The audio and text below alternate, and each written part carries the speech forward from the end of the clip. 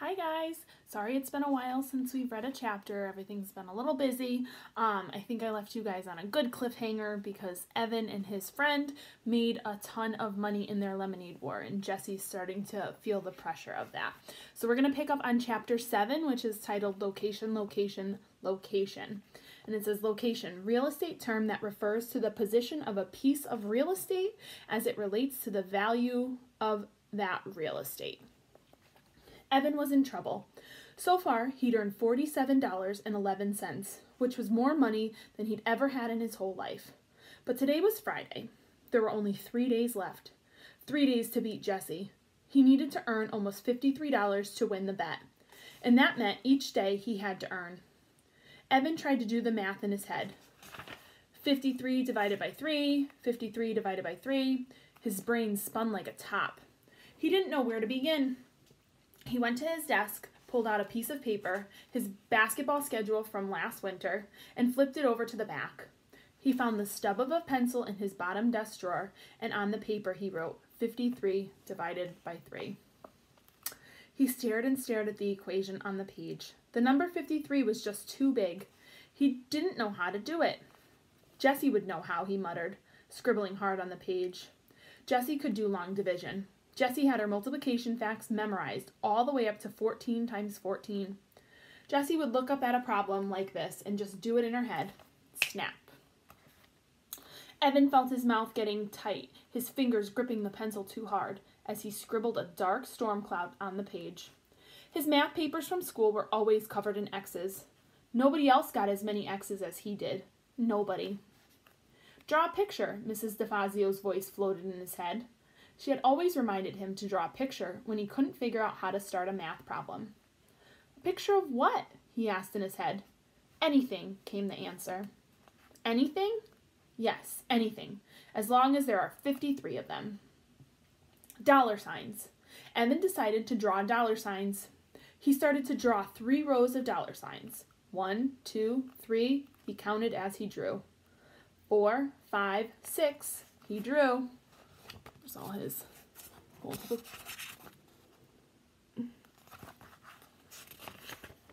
By the time he reached 53, his page looked like this.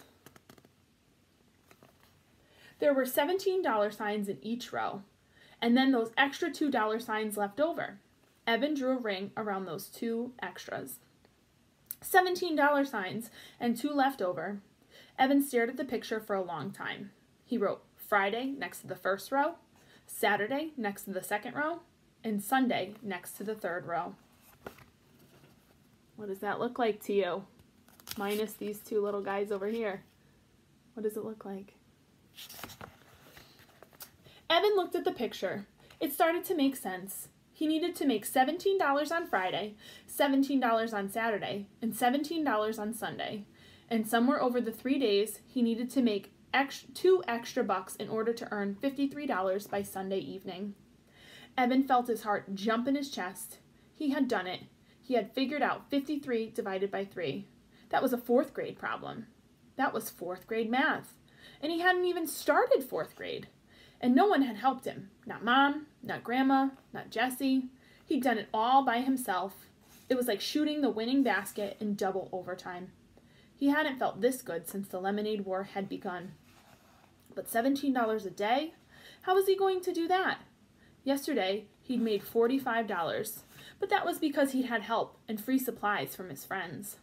They weren't going to want to run a lemonade stand every day, especially on the last days of summer vacation. He needed a plan. Something that would guarantee good sales. The weather was holding out, that was for sure. It was going to hit 95 degrees today, a real scorcher. People would be thirsty, all right. Evan closed his eyes and imagined a crowd of thirsty people, all waving dollar bills at him. Now, where was he going to find a lot of thirsty people with money to spend? An idea popped into Evan's head. Yup, it was perfect. He just needed to find something with wheels to get him there. It took Evan half an hour to drag his loaded wagon to the town center, a distance he usually traveled in less than 5 minutes by bike. But once he was there, he knew it was worth it. It was lunchtime, and the shaded benches on the town green were filled with people sprawling in the heat. Workers from the nearby stores on their half-hour lunch breaks, moms out with their kids, old people who didn't want to be cooped up in their houses all day. High school kids on skateboards slooshed by, preschoolers climbed on the life-size sculpture of a circle of children playing Ring Around the Rosie. Dogs lay under trees, their tongues hanging out, pant, pant, pant. Evan surveyed the scene and picked his spot, right in the center of the green where all the paths met. Anyone walking across the green would have to pass his stand, and who could resist lemonade on a day as hot as this? But first he wheeled his wagon off to the side, parking it halfway under a huge rhododendron. Then he crossed the street and walked into the Big Dipper. The frozen air felt good on his skin. It was like getting dunked in a vat of just melted ice cream.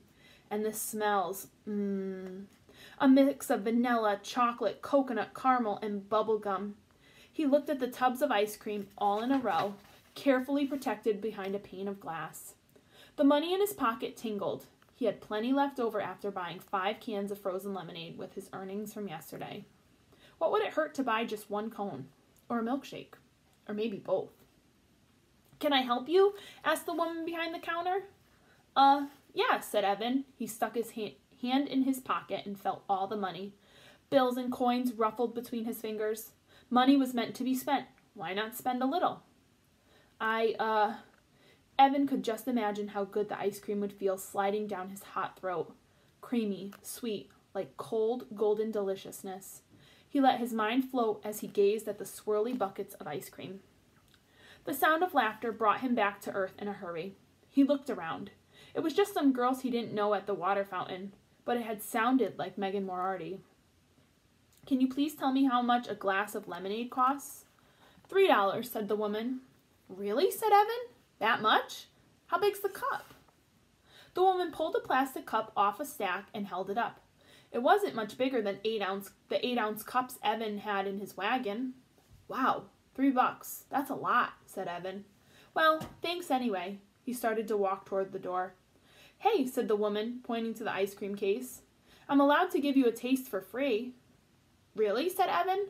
"Then, could I taste the strawberry slam?" The woman handed him a tiny plastic spoon with 3 licks worth of pink ice cream on it. Evan swallowed it all in 1 gulp. Back outside, he got to work. First, he filled his pitchers with water from the drinking fountain. Then he stirred in the mix. Then he pulled out a big blue marker and wrote on a piece of paper, $2 per cup, best price in town. He'd barely finished setting up when the customers started lining up, and they didn't stop. For a full hour, he poured lemonade. The world is a thirsty place, he thought as he nearly emptied his 4th pitcher of the day, and I am the lemonade king. Later, Evan would think of something his grandma said, "Pride goeth before a fall." When Evan looked up, there was Officer Ken, his hands on his hips, looking down on him. Evan gulped. He stared at the large holstered gun strapped to Officer Ken's belt. "Hello," said Officer Ken, not smiling. "Hi," said Evan. Officer Ken did the bike rodeo every year at Evan's school. He was also the cop who had shown up last fall when there was a hurt goose on the recess field. Officer Ken was always smiling. Why isn't he smiling now? Evan wondered. "Do you have a permit?" asked Officer Ken. He had a very deep voice, even when he talked quietly, like he did now. "You mean, like a bike permit?" That's what the rodeo was all about. If they passed the rodeo, the 3rd graders got their bike permits, which meant they were allowed to ride to school. "No, I mean a permit to sell food and beverages in a public space. You need to get a permit from the town hall and pay a fee for the privilege." Pay the town hall to run a lemonade stand? Was he kidding? Evan looked at Officer Ken's face. He didn't look like he was kidding. "I didn't know I needed one," said Evan. "Sorry, friend," said Officer Ken. "I'm going to have to shut you down. It's the law." But, there are lemonade stands all over town," said Evan. He thought of Jessie and Megan's lemonade stand. When he wheeled by with his wagon more than an hour ago, their stand had looked like a beehive, with small kids crowding around. He had read the sign over their stand. Free face painting, nail polishing, hair braiding. What a gimmick. But it sure looked like it was working. "You know," said Evan, "there's a stand on Damon Road right now. You should go bust them. Officer Ken smiled. We tend to look the other way when it's in a residential neighborhood. But right here, on the town green, we have to enforce the law. Otherwise, we'd have someone selling something every 2 feet. But there had to be some way to convince Officer Ken. How could Evan make him understand? You see, I've got this little sister, and we've got a competition going to see who can sell the most lemonade. And I've got to win because she's... He couldn't explain the rest. About 4th grade, and how embarrassed he was to be in the same class as his kid sister, and how it made him feel like a great big loser. Evan looked up at Officer Ken. Officer Ken looked down at Evan. It was like Officer Ken was wearing a mask, a no smiling, I'm not your buddy mask. Then Officer Ken shook his head and smiled, and the mask fell off. I've got a little sister too, he said. Love her to death, now. But when we were kids... Officer Ken sucked in his breath and shook his head. Whew! Then the mask came back, and Officer Ken looked right at Evan for 10 very stern seconds. Tell you what, said Officer Ken, I do have to shut you down. The law's the law. But before I do, I'll buy one last glass of lemonade. How's that sound? Evan's face fell. Sure, he said without enthusiasm. He poured an extra tall cup and gave it to the policeman. Officer Ken reached into his pocket and handed Evan a $5 bill. Keep the change, he said. A contribution to the Big Brother Fund. Now clean up your things and don't leave any litter behind. He lifted his cup in a toast as he walked away. Evan watched him go. Wow, he thought. I just sold the most expensive cup of lemonade in town. Evan stared at the $5 bill in his hand. It was funny. 2 days ago, he would have felt as rich as a king to have that money in his hands. It was enough to buy 2 slices of pizza and a soda with his friends. It was enough to rent a video and have a late night at someone's house. It was enough to buy a whole bag full of his favorite candy mix at CVS. 2 days ago, he would have been jumping for joy. Now he looked at the $5 and thought, it's nothing.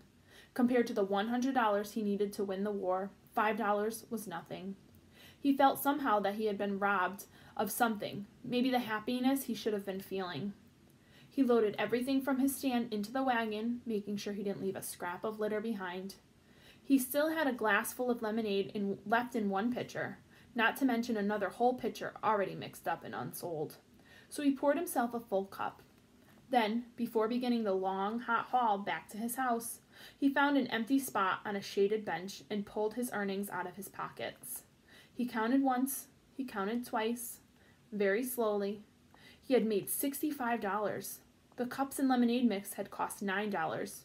When he added in his earnings from Wednesday and Thursday, he had $103.11. Now that's enough, he thought. So I'm going to post a poll on Google Classroom, and I'm curious what your thoughts are. Are you Team Evan? Or are you Team Jesse? Who do you think is going to win the lemonade war? Till next time, bye.